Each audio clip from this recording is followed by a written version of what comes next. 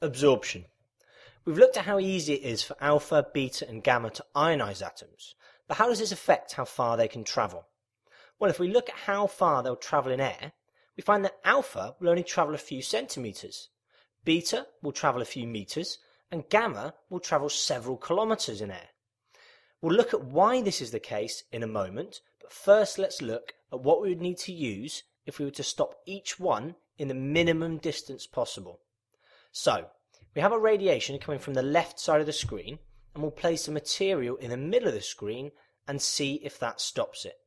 First off, we'll just place a piece of paper in the middle.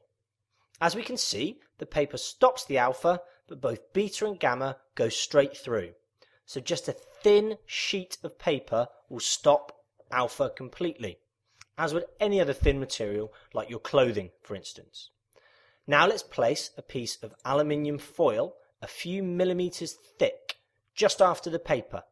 So this time we see the alpha being stopped by the paper, the beta and gamma going through. But this time the beta is stopped by the aluminium, with the gamma still getting through that. So we now see that beta is stopped by a few millimeters of aluminium. Next, we need to try and stop the gamma. We need something very dense or very thick. In fact, we find we either need several centimeters of lead or a few meters of concrete to completely stop gamma. So let's just put in a few centimeters of lead. Yep, we can see that stopped the gamma. Okay, so why is it that alpha is stopped so easily and gamma is so difficult to stop? Well, it's all about ionization again.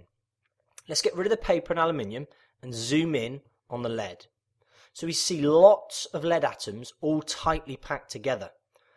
When the atoms change colour, that will mean they've been ionized. So let's send in an alpha. Now we should remember that alpha is really good at ionizing. So it loses all its energy, causing lots of ionizations in a very, very short distance. It didn't get very far along the screen at all. Now let's look at beta. Now beta will do roughly the same number of ionizations as alpha, but as we remember, it's not as good at ionizing as alpha. So we see it travels further across the screen to cause the same number of ionizations. Now let's look at gamma. Now gamma works differently. It needs to collide directly with an electron and then it's completely absorbed. So, because electrons are so small, gamma will travel a really, really long way before this happens. In fact, it's going to go right across the screen without doing it. So this is why alpha has the shortest range in air and is absorbed by paper. It's because it's so good at ionizing.